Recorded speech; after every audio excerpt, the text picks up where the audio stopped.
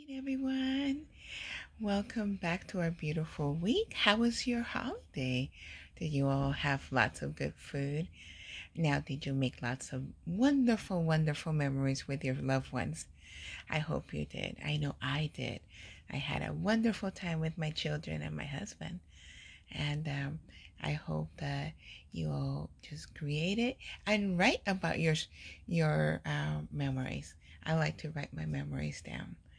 Well, today we are going to talk about standing up for yourself.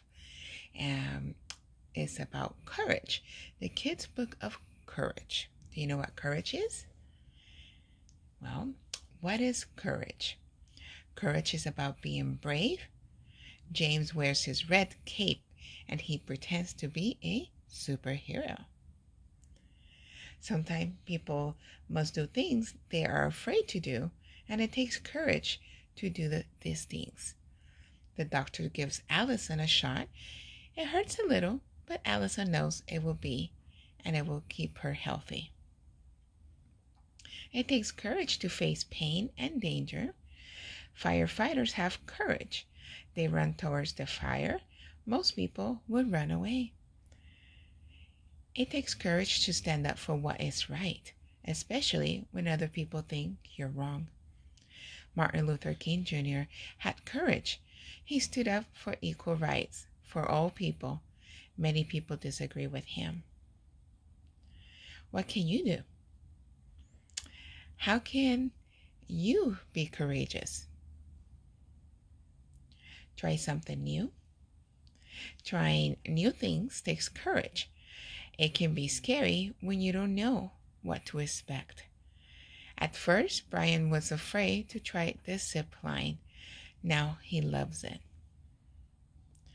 Ask for help. Asking for help takes courage. It's okay to tell someone that you aren't sure how to do something. Ian asked his teacher how to do a math problem. So remember, it is okay to ask for help, especially if you are trying to learn something new at school and you don't get whatever it is that you're trying to learn at school. Ask your teacher. They're there to help you and teach you, right? And that's courageous to ask of you, right? Show your talents.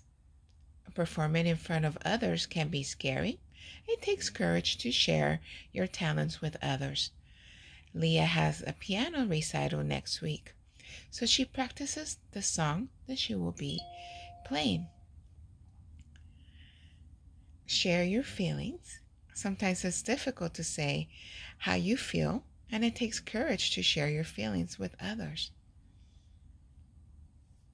Tell the truth.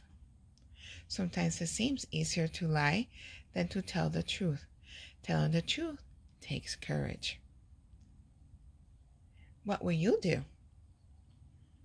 What is the one thing that you can do to be courageous? Now, think about it. Talk to your mom, your dad, your siblings about what you can do to be courageous. And I hope you have a wonderful Monday. I'll see you later.